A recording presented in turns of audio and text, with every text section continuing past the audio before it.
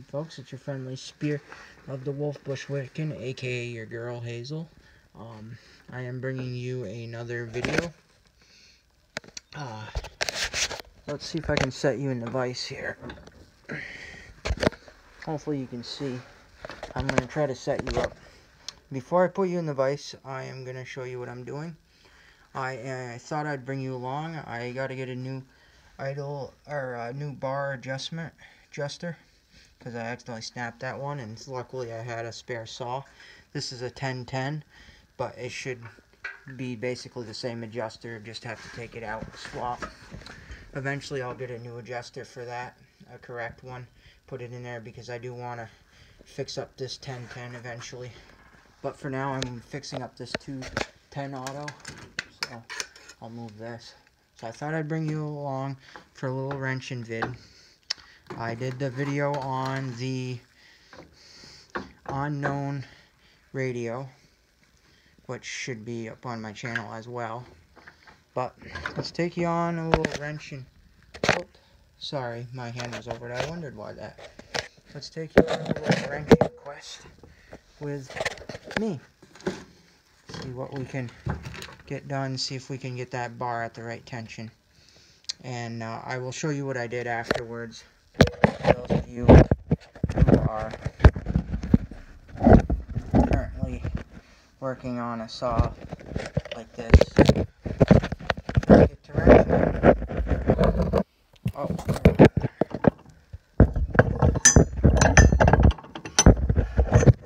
So, now let's get the phone in there just tight enough, but not so it mars the phone, just enough. You can see what I'm doing. Hopefully you can see what I'm doing now. So I will show you what I'm about to do. And this applies for all chainsaws pretty much. They all have this. I don't know if the style or the setup, in the modern chainsaws they still have this right here. I don't know if you can see it, but see that adjuster nub? That setup. They basically have that in all these older chainsaws. The modern chainsaws still have something like that, but I don't know if it's a slightly different, or made of plastic maybe instead of aluminum, but you can clearly tell that's, I believe, is aluminum metal. So yeah, that thing. And you can see I snapped it there by mistake. A pretty straightforward system. You don't want too much tension on your chainsaw bar. You just want enough tension on it so it's tight enough, but not to the point where you can't spin the chain. So keep that in mind when you're doing this. Also, keep in mind if you get a vintage saw like this, that you're not going to want to run this in real long periods of time or heavy. This is a good saw if you're like cutting a little bit of wood for your property and maybe trimming a few trees, smaller trees. But a saw like this size is not, you'd want a bigger one if you're going to do real like bigger trees. And being as vintage as this saw is too, you might not want to run it for super long periods of time. They're durable and good saws, these old ones, but they can tend to overheat because of the age, and you know, parts wear out over time. So just keep that in mind, and you want to make sure your mixture is correctly in these. And I believe you might want to look this up. I'm not 100% sure, but I'm pretty sure that these old McCullochs are a 40-to-1 ratio versus a 50-to-1 ratio, but I could be wrong on that. Definitely look that up and don't quote me. But if I remember correctly looking up, these are a 40-to-1 ratio versus a 50-to-1 ratio. And these are surprisingly quite a rare saw. If you find these are quite rare. That's why I'm hanging on to this one too, and I'm going to try to make this one run as well eventually, because these are rare saws and hard to come by.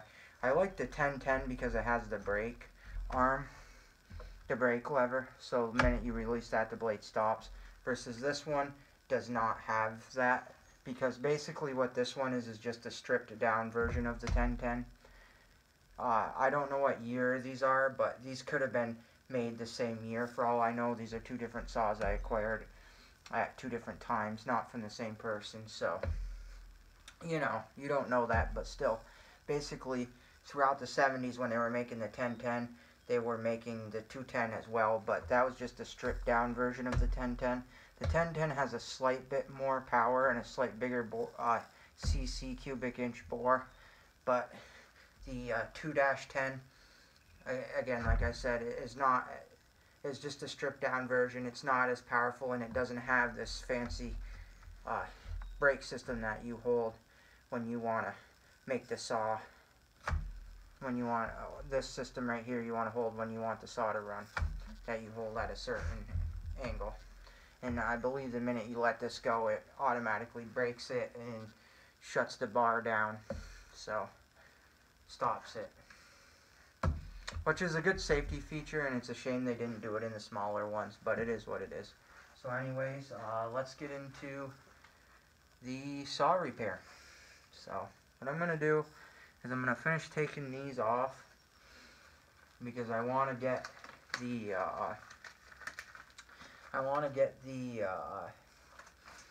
little bar adjuster out of there so I can swap them over.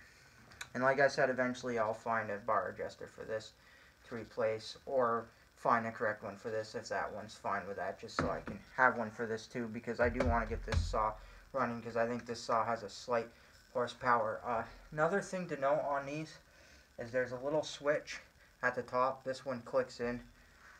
It's not a start or stop switch. On these 210s, because they have a high compression rating, there's a black knob at the top, and you push that in, and it's supposed to release some of the compression, so it's easier to pull over when you're starting it, versus this is just an on and off switch. So that's what that is. And then on the 1010 you have a throttle and a choke, as well as they're both located pretty much in the same spot, but the 1010 doesn't have the decompression switch. It just has a stop button that shuts it off automatically when you flick the stop if your kill switch is working correctly. And the 1010 also has a locking switch. I'll show you that right there. So when you push that in, you can lock down your throttle, and that just so when you pull it over, it's automatically locked, and then you can release it once you have the throttle set where you want it. The 210 did not have that on those models. Just basically, that's why they put the decompression on there, is because because this thing is lesser horsepower and double the compression. Because it has so much compression, they had to dim it down. See, the faster you make them, sometimes the less compression they have in the cylinder, because they're bored out more to be faster from the factory, so they're going to tend to have a little, the compression ratio is not going to be the same. That's what I'm trying to say, because it's bigger saw, wider open, I believe is how that works. Quote me if I'm wrong, but I'm pretty sure that's how that works. I'm kind of new to chainsaws myself, but from what I read, that's pretty much.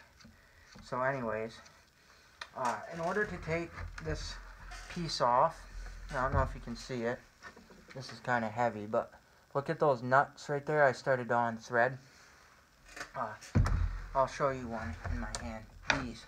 So when you go to do your bar, these are the nuts right here. I don't know if you can see that. Let me pull that. See that nut? You have two of those, and that's what holds your bar on. On the case of the 210, as you can see, the recoil is on the bar side with the clutch, and the flip wheel's on the other side, versus the 1010 has the recoil on the flywheel side. So keep that in mind. They're two different saws. It's pretty straightforward, but you know, that's how you can tell they vary. And again, that's more proof of the stripped down version of it. They just went cheapo and smacked the recoil right in with the bar and chain clutch, which in essence does kind of the same thing, but you know, it's just a cut in cost because it basically, the 210 back in the day was like a homeowner saw, and the 1010 was like a homeowner saw, borderline uh, commercial, like landscapers type saw. And then you had, I believe there were some other models that were, I'm trying to think of the other models' names that were above the 1010 that you could get at the time, that were getting into the commercial, like, landscaper range. But I believe the 1010 back in the 70s was like the base model landscaper range. So a little bit better saw versus the 210. Not that the 210 isn't a good saw, just the fact that, you know, it doesn't really have the nut to cut through a big tree very well. So that's something you want to, you might want to avoid. You want a bigger saw. Same thing with this though. You're probably not going to get to cut through a superly big tree either. But this would probably cut a medium grade tree versus this might cut a little like stick cedar. That's probably about that round for the 210, but this one might be able to cut a tree that's slightly bit bigger, maybe about like that round. Maybe a little bit more, maybe a little less. I've never really tested it out, like I said. Kind of just what I looked up. But, yeah, so keep that in mind, because you can overwork your saw and burn it out really quick. You also want to make sure that under your, and I'll show you here, I don't know if you can see it, but under your, here is your filter. And you want to make sure all those passages are clear. So if you get a saw like this, and say you go to service it, because it's unknown to you and you're servicing, make sure you clean all that out, get all the sawdust out from around the fins. You know, make sure all that area is clean, because when you're working on, when you have that in there, what it'll do is it'll overheat, get hot, and burn on the fins, and then you'll just have a whole mess of overheating in here and some meltage issues, possibly, if the leaves or whatever that gets in there caught on fire. So keep track of that, because a lot of people who own chainsaws, you know, they'll clean them, but say if their chainsaw goes to die when they're using it to buck up firewood or something, they may not take it apart and just set it aside if they don't want to bother fixing it. And then you have some people, of course, any mechanic can attest to this, people that just clearly don't know about maintenance of their equipment and just beat their stuff to death, which is sad, but it happens.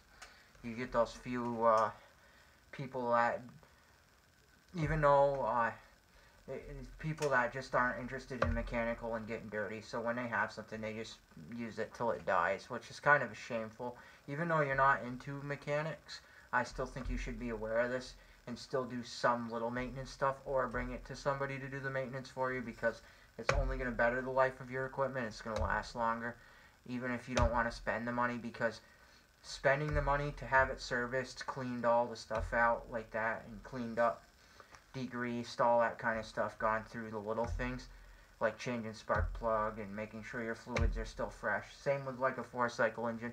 It's actually going to last you longer, and your maintenance bill won't be as expensive if you think about it, if you constantly get it serviced every year. So keep that in mind for people who don't like to do this stuff and have stumbled across my video but may not necessarily be interested in doing service work themselves. Keep that in mind, that if you keep your equipment serviced, take it to somebody to do all this, you're never going to have that issues of breaking down, and you're going to get a lot of years out of this equipment. Because I believe, even though when it comes from the factory they tell you it's only rated to last for so long, I believe you can get at least 5 to 10 more years out of whatever they don't rate last as long, because of the maintenance that you have done to prevent from. I was watching a YouTuber the other day, and he was working on a YouTuber I really like, working on a stripping down. Somebody had a local, I think, fellow engine mechanic or scrapper of some kind, and knows that he likes stuff, had gotten some junk Vanguard twin overhead valve garden tractor engines, and he decided to strip one down because one was smoking and one had blew a rod.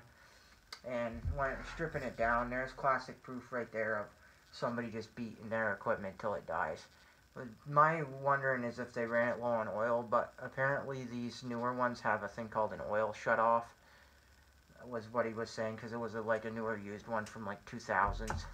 And apparently the shutoff is supposed to tell you it's a low oil shutoff, and it's supposed to tell you when to shut off. And he was pulling it apart, and it didn't look like that malfunction. And usually it kicks off, and I know some of the older stuff had something similar to that, where like the 80s Craftsman push mowers, if they were running low on oil, they would not start at all.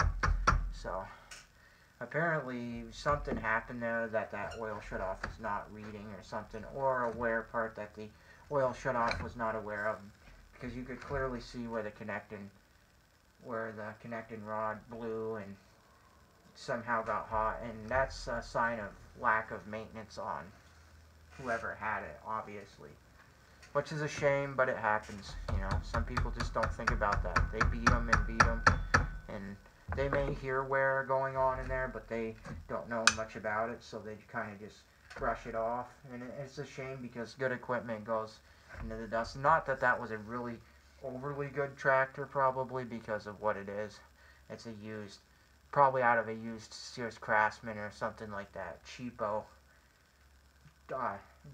tractor like they make nowadays. But even those cheapo ones you can keep around, like I said, if you do that. So keep that in mind as well. I figured I would share those little bits with you while I'm doing this.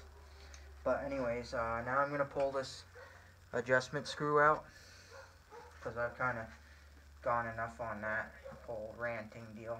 So see if we can get this out of here and swap over. Pretty straightforward. You're going to need a flathead screwdriver and a wrench or a socket. And I believe this is a 3/8, but I'll let you know. This is the first time doing it. I'm going to use a socket wrench, because I like using socket wrenches. They just work so much better. It's all personal preference, but I just think a wrench takes forever to do a job, and I like to take the less time as possible when I'm working on these. And just to clarify, it is a 3/8 on the one that I'm, and let me double check this. Yep, that one too is also a 3/8. So the 210 correct adjuster is 3/8, and so is the McCulloch. So they're basically swappable. Which I figured so, because from what I read, these are interchangeable part. So what you want to do is you want to get your flathead screwdriver, any kind will do. This medium grade tip is kind of working for me. As you can see, I use wooden handle screwdrivers. I just don't care for the modern plastic ones, but people say those are better. The beauty about those, I feel, is not that you couldn't do it with a wood handled screwdriver, but because of these so old and being what they are, I hate to beat on the ends of them sometimes when I could need to. And that's the beauty about having those plastic ones, because they're not really that old. If you buy them new at the thing, you can beat on them and not really care that much about ruining the handle of the screwdriver. I will give it that. But I think these wooden handle screwdrivers work really well, and I recommend anyone is getting old wood handles, because when you go to a sale, you can sometimes find them really cheap, because people want to get rid of them, and you're saving money, and B, I think it's, you know, and mainly just, I think they're better quality made, but mostly A, because you're saving money, and you don't have to go out and buy new tools if you buy them at sales. That's why I like to buy tools up at sales that I can get real cheap, because I think that they're just, it's cheaper and they're better quality, a lot of these older tools. So keep that in mind as you're collecting. Some people who are aware of what wood handle screwdrivers are might try to charge a little bit more because they looked up, and this one might be valued at this and this.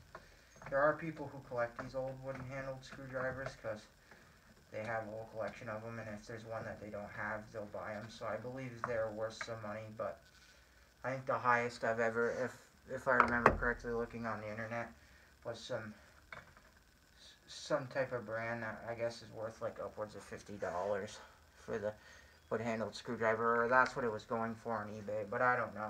I think that's a little pricey to me, no matter what it is, because in the end it is just a screwdriver. But yeah, I thought that was pretty, like, that was pretty neat to know that I guess apparently there are some pretty valuable wood-handled screwdrivers. Just thinking of little things, side stories. Anyways, let's get back on this here. I'm almost done on threading this, so. And if all of y'all, start commenting about my story about the wood-handled screwdriver finding on eBay and think that's crazy too, I totally agree with you, because that is nuts. I don't think I would ever pay $50 for a wood-handled screwdriver, but apparently that's what it got up to. And maybe there's something I don't know about that stuff that some collector does, but I have to honestly agree too. If all y'all agree with me, I imagine you would, is that $50 is way too much. It's for a dinky screwdriver, especially if you're going to use the screwdriver and you're going to see. I like screwdrivers that I can use. I like to take decent care of them, but I like to be able to use them, so I don't care what condition they're in. The wood could be slightly split when I find these wood-handled screwdrivers. I just like them because I like to be able to use them, and I don't have to go to a hardware store and save money. I don't think I'll ever get as obsessive as someone like that would drive a screwdriver up to $50 because of it, some rarityness of it, because in the end it is just a screwdriver. And I don't believe screwdrivers, in my opinion, are really worth that much. But some people see it different, I guess. Anyways, so just a little tidbit there to you save money. Going to do a sale, just beware of what you're buying too. If like they want outrageous prices like that, just walk away, because they're crazy. Most every tool I bought in this shop is actually from sales. I saved money. Once in a while I go out and buy new sockets when I need them. Not very rarely. Most of the time I get them at sales. I do have to invest in an impact gun. That's one of my next hand tools that I want. Battery powered impact gun for my use in the shop that I'm going to buy at the hardware at some point. And also an abrasive blaster from Eastwood. Like I mentioned before in some of my previous videos, I definitely recommend getting one of those. But anyways, I've almost got this off. So you're going to have to unthread this, which it might fight you towards the end a little, because you have to get that little nub off there. And what that nub does, that's on that threaded shaft for this, is what pushes the bar back and forth. To say, you can spin the nub, I believe it is counterclockwise, and it'll push the bar back, or clockwise and it'll push it forward. So that's basically what that nub does. And because these screw bolts are so long, it's going to take you quite a while, or a little while to unthread it. Not super long, but especially if they've been on there as long as this one has, it will tend to take a little longer. This one was tight at the end because it had been on there so long and some grease had gotten packed into the threads. I may or may not put some on here, I might, but I do recommend possibly putting some Never-Seez on there. And I think I might clean that off and just do that real quick. Put some of this stuff right here, because it's always good reassurance. So if you ever have to take it back, or anti-seize rather is what that says, but Never-Seez is basically the same thing, anti-seize. And this makes it easier, so if you ever have to pull it apart again in the future, that you can do so. So I'm going to take a moment to clean those up with a shop rag and do that. Here we go. What? Not a sponsorship at all, but I believe it's Hefty brand that makes these, but I'm not sponsoring them at all. But I highly recommend getting some of these blue shop rags. They're disposable and they're just nice for the shop. If you can find bags of the cloth rags, those are good too. I do like those, but these blue shop rags work pretty good, and I tend to reuse them. A lot, if I haven't got them super dirty, I save them and reuse them versus grabbing another one. But these, I believe, are made of biodegradable material, so they're better for the environment if you're going to get disposable ones, and I highly recommend them versus regular paper towel. Because these are made of like a different material, if I remember correctly. And they're a lot more durable than a paper towel is, as you can see. So the less splitting apart because of the materials they're made of. Better for the environment too, so highly recommend getting these blue shop rags.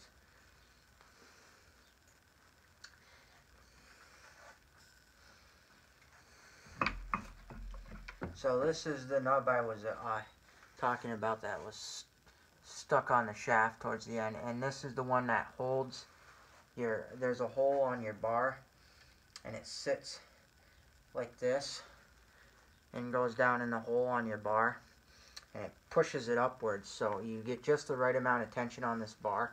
But like I said again, you don't want this chain too tight, but you don't want it sagging either, because then the chain will just fall off. Catastrophe will happen, but you don't want it too tight either. So do keep that in mind when you're doing that, how tight you put that at, because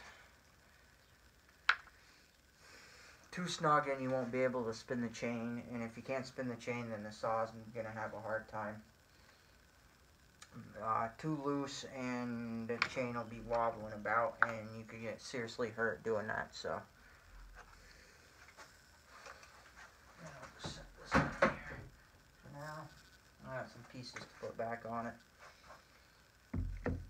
So what I need to do now, oh, there's the piece. I think I'm going to reuse this one with this just because. Not that it really matters, but sometimes the thread, these are machine threads, so they're slightly different sometimes, oddly enough. So they might not work with one versus the other. I'm almost wondering though if this one, I don't think it is, but because it's not painted yellow unless somebody cleaned it off, that this might be a replacement screw bolt, just because it doesn't have the yellow factory. Because if you look here, you can see the factory yellow that they just quickly sprayed on it in the factory, and that does not have it, which tells me it could be over time. And that's not odd at all, because sometimes when these threads wear out, like I said, or the bolt breaks from people over tension, and they just grab what they can, but somehow they were able to make it work, so that's pretty good. Kudos to them. This nub right here is not bad, so I'm going to save that, but the bolt is shot, so at some point I could just go search for a new bolt for this nub, but I don't think I'm going to.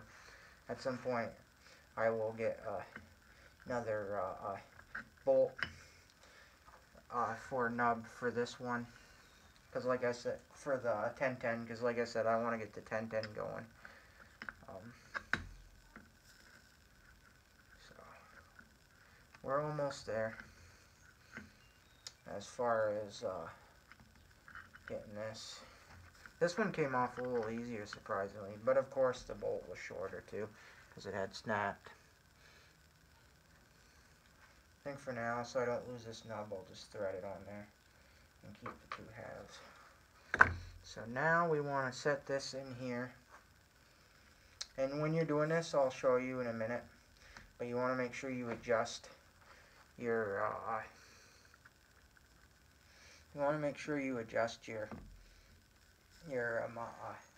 nub to the right adjustment so it sits in the hole on the chain, and I'll show you what I'm talking about here in a minute.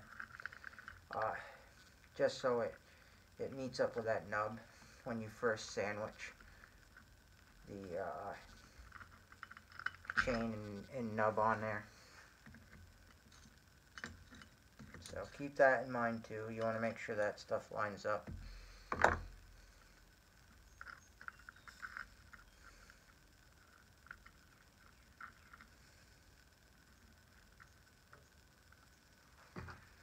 Definitely a novice at working on these, but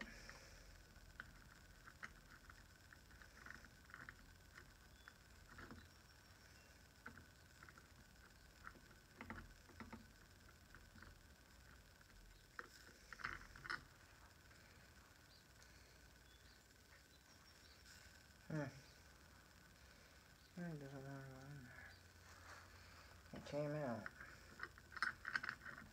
Hopefully the ends of this aren't stripped. It shouldn't be. Just a matter of getting it back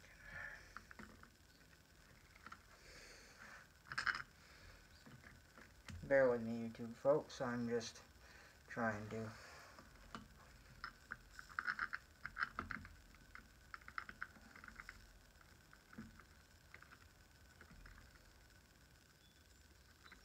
Story time. I got a story for you guys. I think you might like. I just thought of it now. Years ago,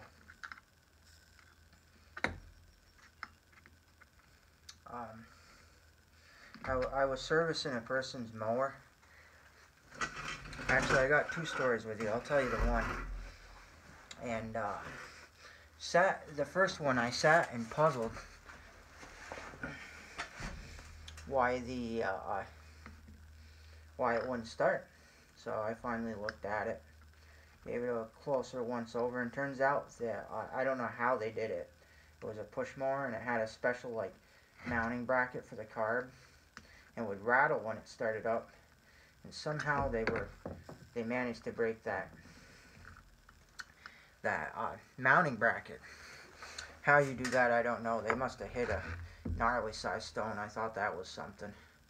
And then the second time, somebody brought me a carburetor, and this is true, no joke, proof of how you can neglect your lawnmower, apparently, because some people do. They brought me a push mower. Again, it was another push mower, and apparently it wasn't starting. So, and I was wondering why it wouldn't start. I've had the same problem with the garden tractor too. When I first bought it, the one that I'm doing for my nephews had a similar problem.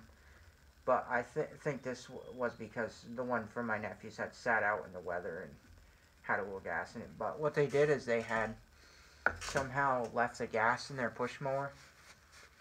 And what happened is I pulled that carburetor apart because I said, well, it's got to be the carburetor. That's the culprit. I figured that out. And that carburetor was so corroded. I kept scraping and scraping at it, and finally, when I got it scraped enough, it wore a hole right through the carb. So luckily I had another carb there, but I told them about that afterwards. I said, you know, next time you might not want to let your carb get to the point of where it's about to fall apart, where it's corroded so much that it corrodes a hole in it. There's a true sign right there, class of neglect for your mower.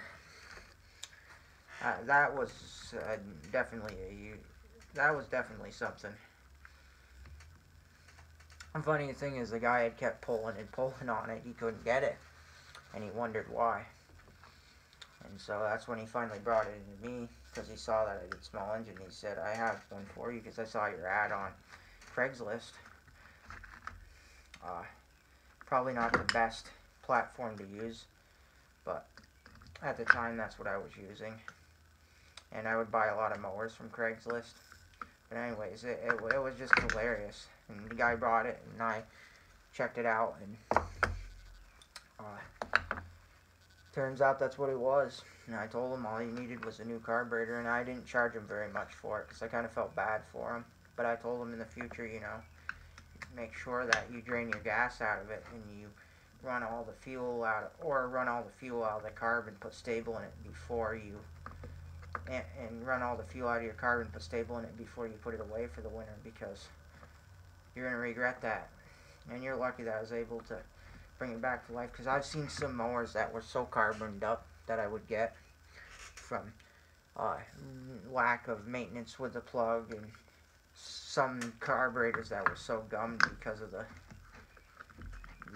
of that reason. And I thought it was kind of funny, you know, not necessarily funny, but you know, kind of like, wow, as proof that people can truly neglect. And it was a decent looking mower, not much rust on it, not that old either, I don't think.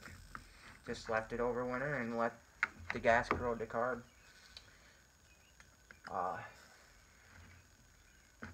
I feel like there's one other one I should tell you about. It's slightly different, and I'm trying to remember it because I just thought of it and then I lost it.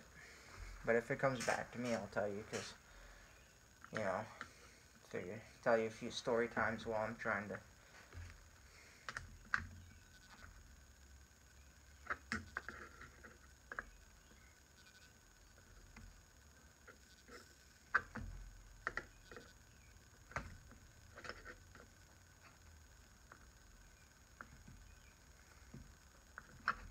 This is going to take me a little bit, YouTube folks, so bear with me.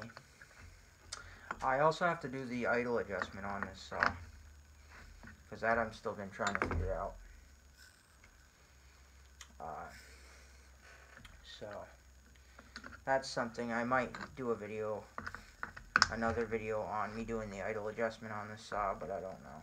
Probably not, because I need to look at my phone, because I found the thing so I can remember how to adjust them. I'm trying to get this saw working so I can cut some tree limbs down for my mother out in the backyard, so she doesn't bonk her head while she's mowing, because she does a lot of the mowing. Because she really likes to mow, so I've let her do the mowing. You'd think I'd be the one mowing, probably, right? And normally I would. But I also don't really, we got this John Deere Zero Turn that before my grandfather passed away he bought new, or newish. And it costed him quite a bit. But I've never really been a big fan of the Zero Turn because of the levers. I just think that's too confusing for my brain, and a lot of people who have used Zero Turns before are probably just gonna laugh me in the bank. Oh, you can't figure out how to use a Zero Turn and spin those levers, but for some reason I'm just not very good at those. They just confuse me, and I prefer the old steering wheel job because that's what I'm used to, and I haven't done a whole bunch of run time on a Zero Turn, but I did one once in the past, enough to like just boggle me. It was confusing to me, and I just didn't like it, so I told my cousin who I was working for at the time that I'd rather use the old steering wheel John Deere that he had from the 90s. That was his grandmother's, and luckily we were able to get that running so I could use that. He had a bigger wheel horse that would have been perfect, but it hadn't run in years, and so we didn't really want to mess with that. He just as soon used the John Deere. Plus the wheel horse had a big giant rot hole in the deck. I've since acquired that tractor, but it's a surprise for him once I fix it up to go back to him, because story time, I was doing work for his father and him, and I really didn't expect to get anything, because, you know, that's the way I am. I help out family need, but his father was insistent on giving me pay, and I said, don't worry about it, to my uncle. And he said, nah, I gotta do it somehow for you. So he said, how about I give you the tractor? And I said, if you really insist, because I didn't want to insult him. But I knew my cousin wasn't too crazy about the tractor leaving because it was his dad's, and he kind of didn't want his dad to do that, but I said, okay. Because I didn't want to insult him, so I take it. And little does my cousin know, I haven't told him yet, but I do plan on restoring that tractor when I get around to it, getting it running, welding up the mowing deck where the hole is, and restoring the mowing deck cosmetically and going through it, and I'm going to give it back to him because it was his dad. But what I want to do is I want to put a picture of his dad on there for him, that because his dad was sheriff in the town for quite a few years, so I want to put a picture of that up, of him. There's a special picture, and out of respect, I won't be filming that for my YouTube channel, but I do want to, like I said, I do want to put that picture on there for him once I've done all the paint work. I'm going to try to salvage the old decals, because even though it's a 520 Hydro wheel horse from the 1990s, I think it's going to be hard to find decals, because a lot of the wheel horse stuff is kind of just like gone by the wayside now, since wheel horses ceased a ton of production, and a lot of the dealers around here that deal in wheel horse sadly have stopped dealing in a lot of wheel horse parts, because wheel horses revamped a lot of their parts. The engine that, I think it's mainly because the engine that is in the wheel horse I have is an Onan, and Onan stopped making engines after a certain period of time, but they still produced a lot of the parts. And I think that for a while they were producing those parts, but now Onan is trying to phase out of parts too as well, so they can just button up their operation and close down for good, because Onan was hurting for money back in the 90s, sadly, which was like the last year runs for Onan. Onan was a good engine. They were just hurting for funds, I guess, so they had to close up shop, sadly. Which happens. Sometimes engine companies like that, the big ones, they just can't keep the doors open because it's just not feasible. Companies like Briggs & Stratton come in and take over and become the top leader dogs, and companies like these crop up once in a while that try to make a good quality engine but just can't afford. I guess in a way it's kind of I think it's a shame for Onan. On the other hand, another prime example of where, I hate to say it, I don't think it's a shame that they closed up, is Tecumseh, because of, for all of you who are familiar with Tecumseh's, the not wanting to go with the safety emission standards of the modern times now, that Tecumseh closed their doors back in, what, like 2011, 2015 or something like that, 2011, I forget exactly. Rightly so, about time. I mean, I hate to say it, but for all of you who've worked on Tecumsehs know what I'm talking about. Ornery little buggers, and very hard to work on, and all the parts have to be perfectly aligned and by the perfect millisecond and stuff like that. Just never been a big fan of Tecumsehs. And if you accidentally don't put your timing marks or something dead on a Tecumseh or something like that, it'll either run the timing backwards or just not run at all ever again. And I can attest to that because my grandfather's cousin had a rototiller. That was my grandfather's at one time, that my grandfather traded for the Forge in the background. But anyways, his cousin kept trying to mess with that, and he even asked me if I know of anything, and I was throwing stuff at him because the timing was off on it. I don't think he was ever able to get the timing fixed on that thing. That's the problem with them. Sadly, is those Tecumsehs just are not that good. Sucks, but that's Tecumseh power for you. They just don't like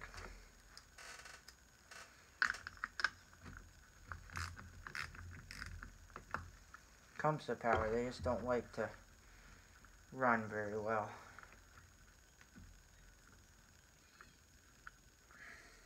And I think that was a poor design on Tecumseh to make their engines so they only run one way. The early Tecumsehs aren't too bad. They're a little bit better, but the later Tecumsehs, the 70s and 80s Tecumsehs, are just pure. You take them apart and they're not put together right. The earlier, like I said, the earlier Tecumsehs from like the 60s weren't too bad because they were a little bit better.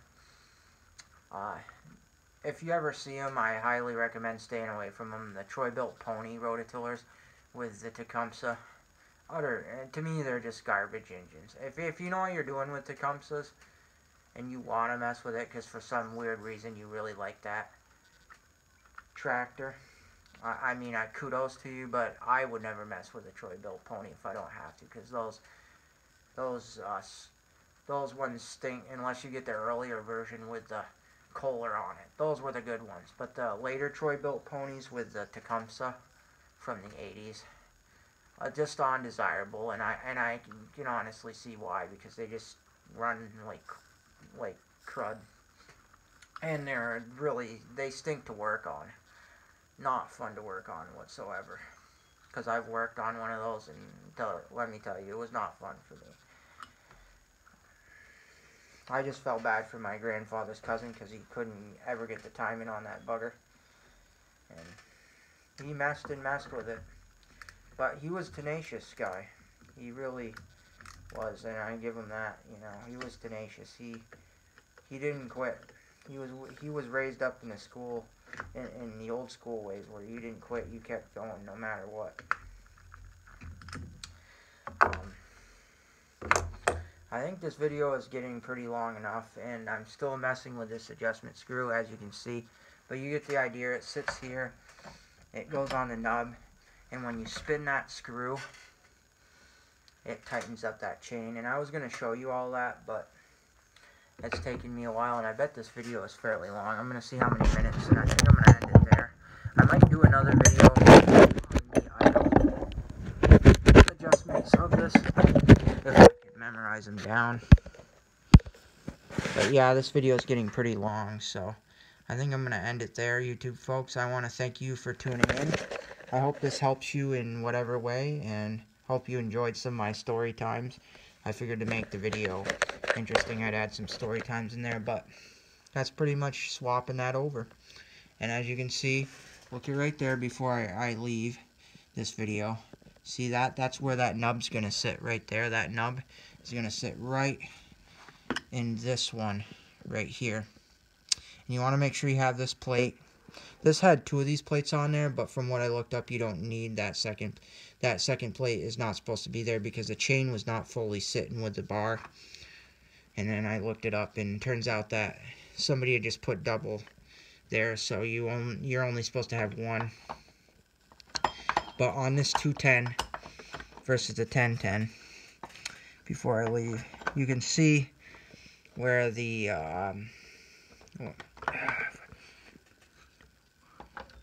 where it's gonna sit when that's on there. But anyways, it's because of that bolt. But it's these 2 holes right here line up with these 2 bolts, and then of course you put your nut on there and you thread it down and tighten it, and that's basically holding it on.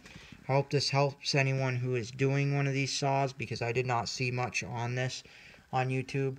I saw one YouTuber doing, if you want to put a longer bar on this saw, but I highly recommend, and this person believes you can get away with it if you update the clutch, but I highly recommend just staying with stock, because you're better off with stock, because sometimes if you run too big of a bar, you can overheat the saw.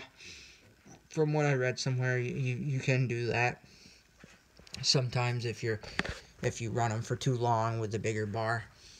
But if you are going to do that, like the person on YouTube I saw did, you would probably want to upgrade to the 3.5 clutch and not the 3/8 bar clutch, or I believe is what they call it. So if that was the case, like I said, if you're going to go with a longer bar and you want some more nut for the saw, you're definitely upgrading the clutch to the 3.5 clutch and not the 3/8 clutch, because if you put a bigger bar and chain on this, you might end up burning that 3/8 clutch. And I believe the 3.5 makes it go a little bit faster, but still, I personally would just stay with stock, because you can end up really doing some damage to your saw over time if you put a non-factory size bar on there, or close to factory size bar on there, and something that's oversized, because when you put oversized and you start trying to cut down big trees, you're gonna burn this saw up quick. These saws, like I said, especially for this size, are not designed for real big trees. This one's probably designed for this, versus the 1010's got a little more nut, like I said, so it's designed for a slight bigger. But this 210 again is just that. But anyways, YouTube folks, I hope this helps you in some way, and I hope I've given you some helpful tips. I will see you in the next video, and thank you so much for viewing in, for those of you who have viewed into my videos. And if you're new to the channel, if you wouldn't mind, please, as always, subscribing to my YouTube channel, if you would please, and hitting that notification bell. The subscribe button's somewhere here, and the notification bell should be somewhere up there. And then also, if you wouldn't mind commenting below, you can comment with any kind of comment you like, but especially if you wouldn't mind, please, if you dislike my video, as always, so I know how to make it better, because I'm a person that feels the need to improve on my videos. So if I do get a dislike on my videos, I would like to know why, so I can make my videos better for the viewer, because I want to make my videos viewer oriented, videos of stuff that I am interested in, that also intrigues my viewers and gets my viewers coming back to watch. So also look for some more updates on that No Name brand radio that I was working on, and I'm going to try to find some screws that'll work for the tuners to see if I can bring that radio back to life, hopefully.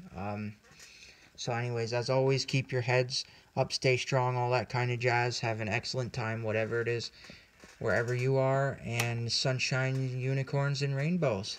Thank you so much, and bye for now.